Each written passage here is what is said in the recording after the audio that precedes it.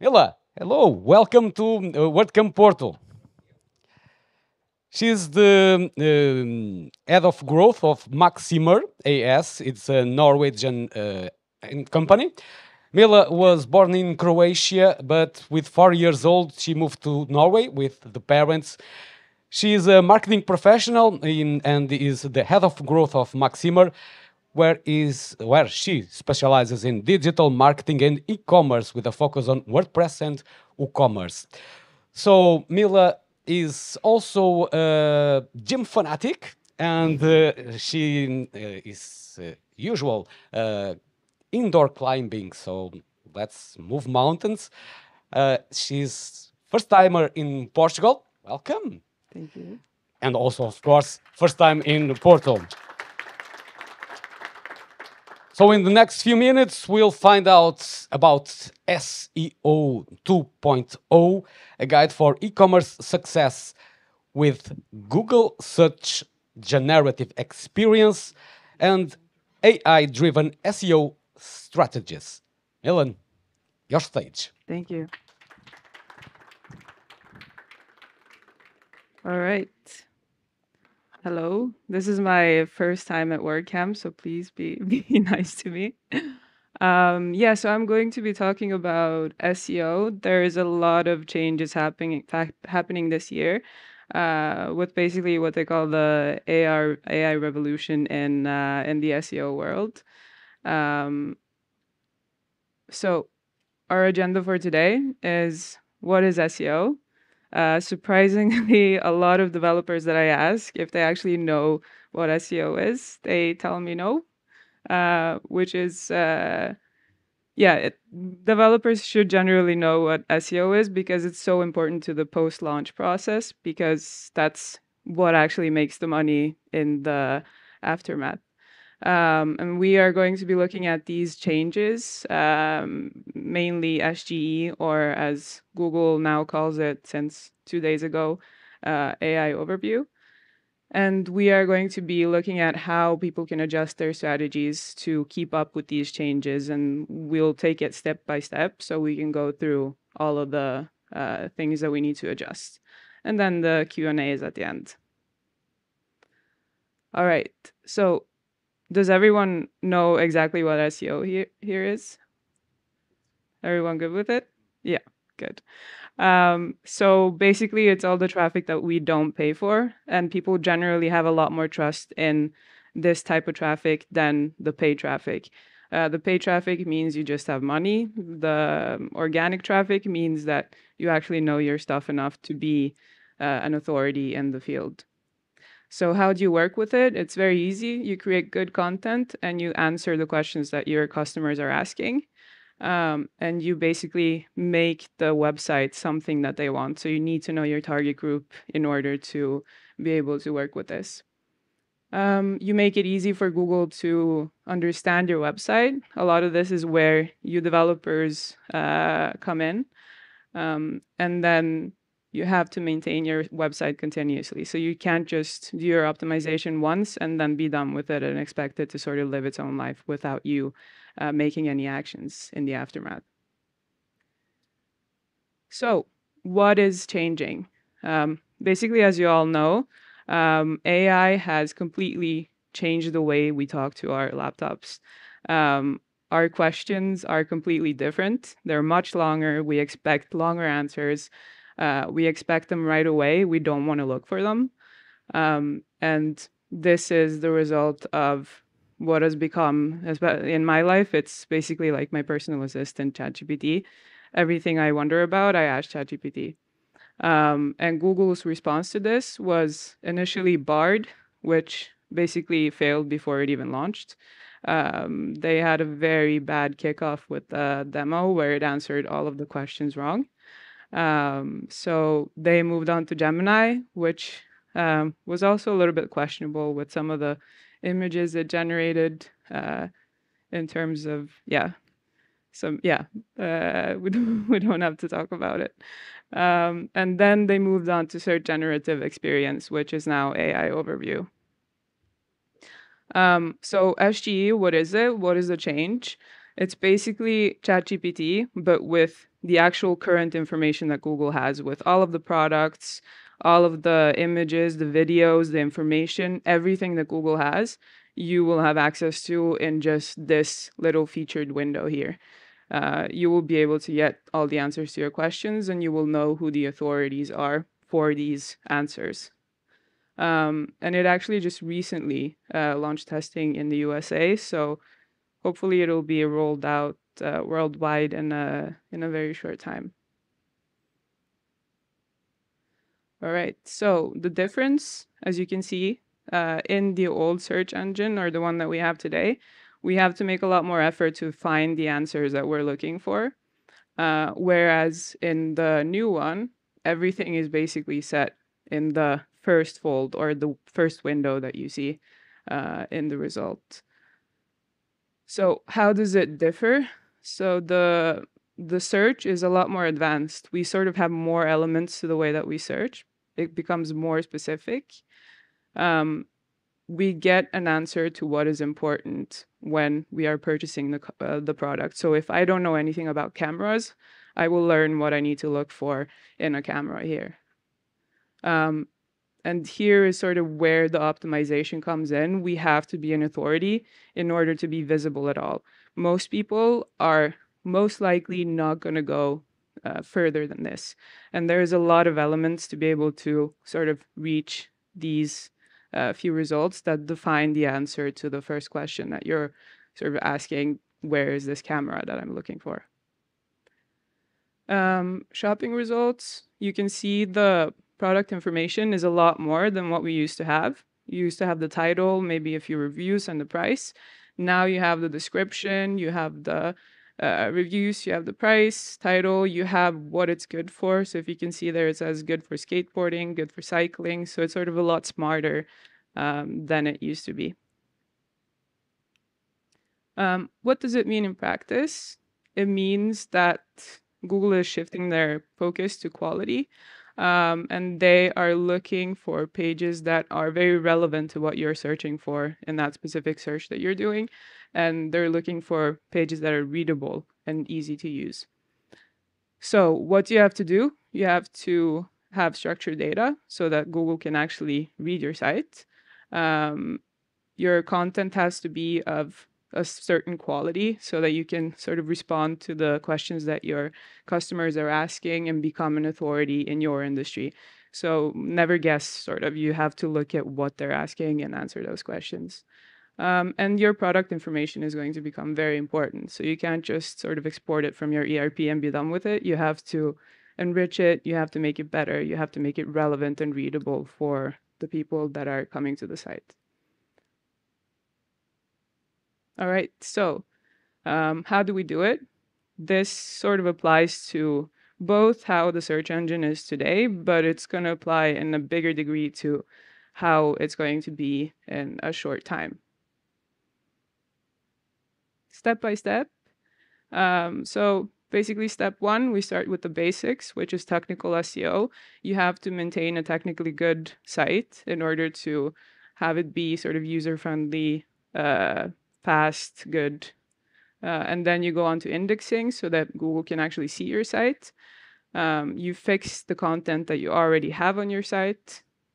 And then you continue writing more valuable content so that you can answer all the questions that your customers are asking. And then last step, schema, so that the search engine can understand what you're writing about and understand what industry you're in and basically what your products are.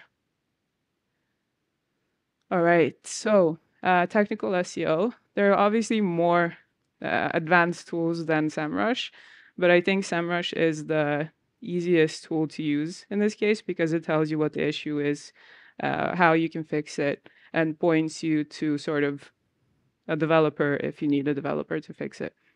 And this is the foundation of SEO, even though it's generally very undervalued.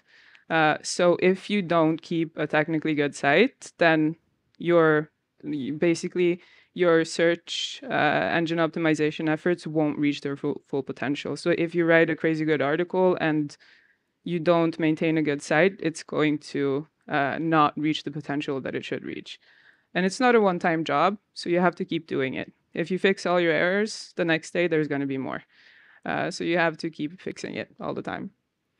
And the point of this is to make it search engine friendly. You make it easier for the search engine to crawl your site, index it, understand it, and it makes it more usable in general.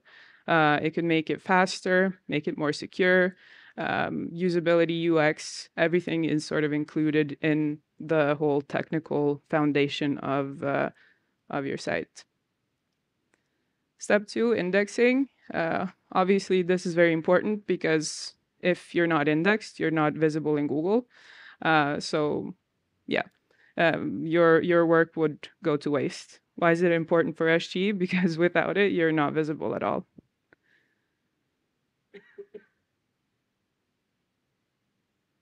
And then step 3 is actually focusing on the content that is already on the page and the structures that are already on the page before you move on to working on the rest. So you have to show off your expertise, you have to be an authority, and you have to be trustworthy. So there is obviously the factor of good content, but then there is also the factor of a good, well-maintained site that comes into trustworthiness as well. So you shouldn't spend your indexing budget on empty pages. If you have empty pages, they're of no value to Google or to your users. There is nothing to see there. So yeah, you should fill them with something good.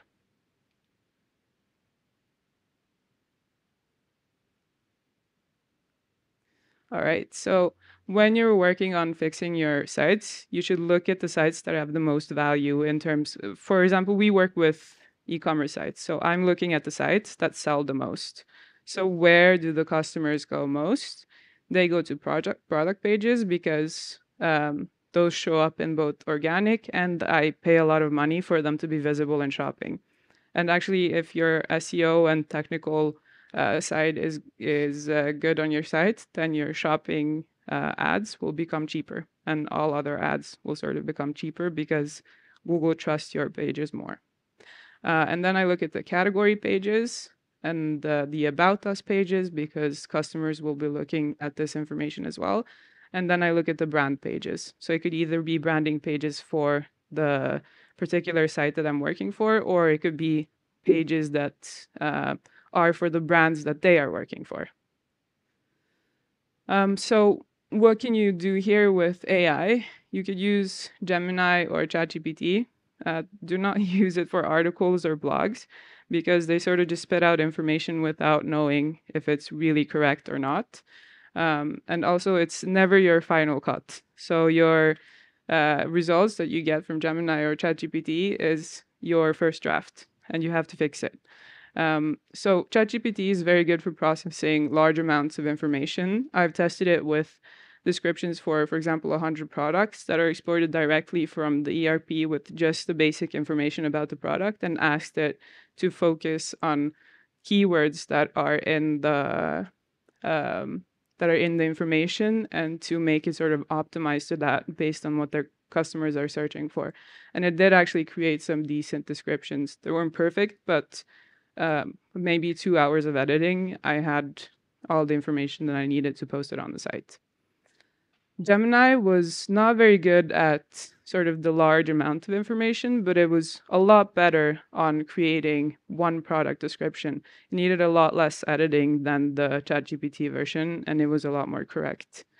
So if you're looking for quality and you have maybe 4 products on your page, then Gemini is better. If you're looking for quantity, then go for ChatGPT because it could sort of understand larger amounts of information easier. So how did it work in practice? This is the information that we could extract.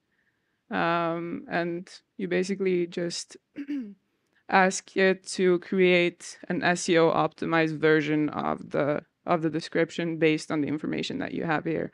And it gives you quite a bit of text.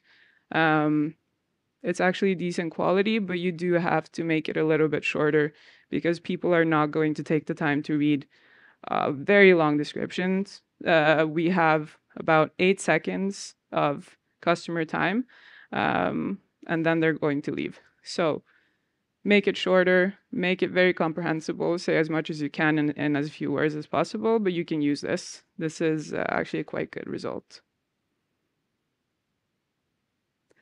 And then you are creating new content.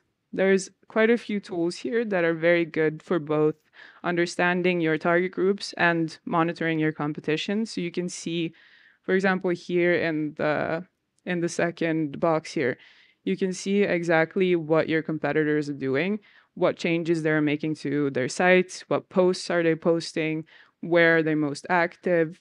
Basically anything that they're doing, you can see. And this is the Ion tool that is in SEMrush as well. And then on the first one, where you can see Market Explorer, you can learn both what your audience is, where they're from, how old they are, what they work with, what their income is, basically how many children they have, what the last thing they clicked on was. And what is very important here is what types of sites are they visiting. So this shows you what kind of functionalities they're interested in, what works best for them, why are they visiting these sites so many times. It's obviously because this is something that's interesting to them and that works for them in terms of usability and how easy it is for them to understand. Yes, your data should be data driven. Your information should be data driven. Do not guess. There are answers to what your customers are looking for. If you guess, most of your work is going to be wasted. So you need to have some sort of information to support your work. SEMrush is good for this. They actually have a lot of new AI features in beta testing, and they are very interesting because they can help you, based on 5 keywords, make huge clusters of articles and basically give you a lot of information based on just a little bit of research. So it's going to make my life a lot easier and probably a lot of people's lives a lot easier in terms of research. All right. Yeah, when you've actually created the content, keep an eye on it. Don't just leave it. Use SEMrush. Make sure that you adjust along the way if it's not ranking, if it's not working, if customers are just leaving the site, you need to adjust and be patient. This is not a short game. It's a very sort of patient man's game. And use AI tools, but don't use them as your final cut because they're not going to be good enough and Google is going to recognize that you're using AI. And last but not least, schema is going to be very, very important going forward because this is sort of what your search engine sees, what your search engine understands, and they understand what you are working with. So it's basically code that tells the code or markup that tells the search and the engines what is on your site, what is in your content, what your products are, and all of that. So a question we get is, should I use Tag Manager? Should I put it in code? Should I use a plugin? Tag Manager doesn't really have the best reputation here. We have tested it quite a few times. It's worked okay. Sometimes it works, sometimes it doesn't. Sometimes we get good results, sometimes we don't. Website code, it takes a little bit of time, but what we really love is this AI tool called WordLift, and it does it for you. It basically implements the schema on the page and makes it easier for you to do this without a lot of effort. It recognizes the pages and it can implement the schema without you having to do too much. And then Google can recognize, for example, what category you're in of products based on their categories. And this is just a general example from both, but you can see the difference in the information that the search engine gets. There's a lot more information with schema than there is without. The information without is very basic. So here, the customer can see your ratings, it can see the price, and it can see whether the product is in stock. So they're more likely to click with all of this information rather than just nothing. So to recap, maintain your site technically. Don't just leave it once you've done it once. Indexing, if you don't make sure that your site is indexed, it's not going to be visible at all. fix your content. So make sure that it's valuable, make sure that it's filled with something that answers your customers' questions. And then you write valuable content. Don't do it on your own and don't do it sort of based on your own thoughts, but do some research, understand your customers, understand your competitors, and base it on that. And then schema, so that the search engine understands your website and can actually see the value you're sort of giving your industry, and so that you can come on top here and be someone that people actually click on and be an authority. Yep, that's it. Thank you.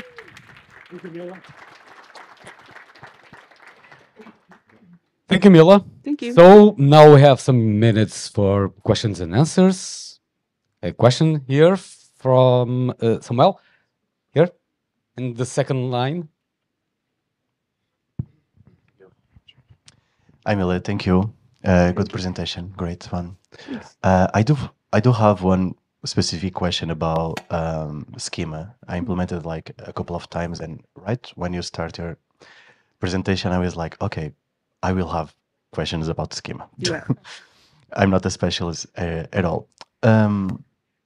It's in fact it's really important for SEO. My question is, it will be, or we already have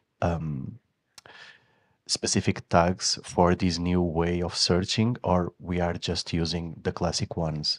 Should we expect new ones? What do you think about it? Or It should be pretty classic, like the same structure that was before. It should continue going. I haven't seen any updates about there being any new sort of way of completing it, but if you're looking for sort of keeping updated in this and getting new information, there's this schema.org site which generally keeps you updated on if there's any changes.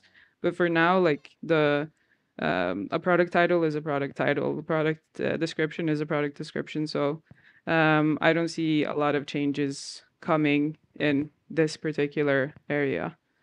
So it should be the same. And then if you use plugins and AI, it will cover you with an update. So yeah, it should be you should be good with the classic version of it. thank you. Yeah. We have another question here. Yeah.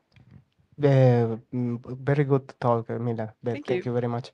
I have a quick question about the Workflows plugin that you mentioned. Is it compatible with the SEO plugins, Radmat, Yoast, and what that port to the content in that case? In that structure, Yoast, or what else in the Workflows plugin?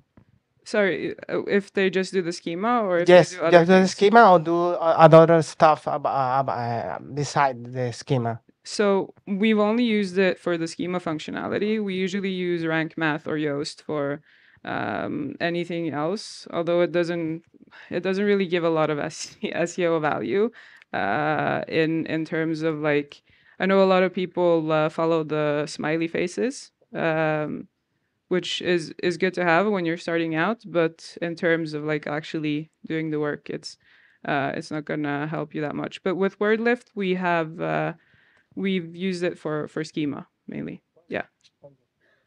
Thanks. I think we have 1 minute for one more question. Yeah, we have it here. The last question for Mila. Great presentation. So you mentioned crawl budget, indexing budget. Can you explain what that is? Yeah, so basically, Google has a limited amount of pages that it's going to crawl for you. And this budget is determined on a lot of factors, but you can actually see it in your Search Console.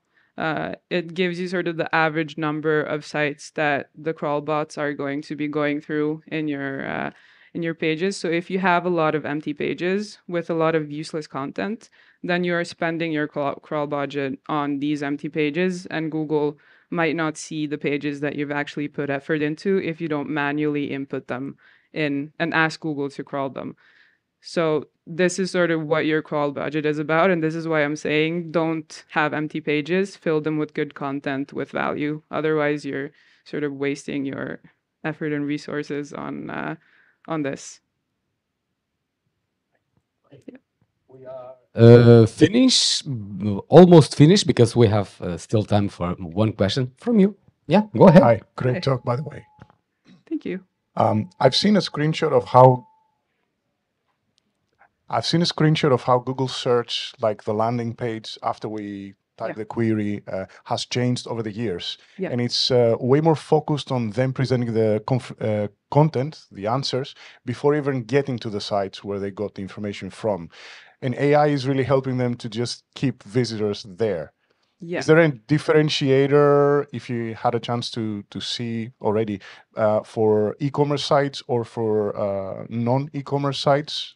Yeah, so what the difference is going to be for e-commerce sites. So most of the difference for e-commerce sites in terms of the actual result is going to be in showcasing the product. So you're going to have a lot more valuable information for the actual product to be able to be shown in the main fold. So basically, the question is going to be answered by your products because all of the information is going to be so readable. And this depends on you having good information, good schema, and basically keeping a good technically maintained site. So this is going to be the main change. Your products are going to be featured in the e-commerce site. And it's also going to be good for the clean content sites because you have the snippet that is determined by sort of the first 10 pages, and they are going to be visible as you saw just in the side. So you can go to the pages if you want more information. So it's going to be better in that way. Yeah. Thank you, Mila. Thank you. Thank you.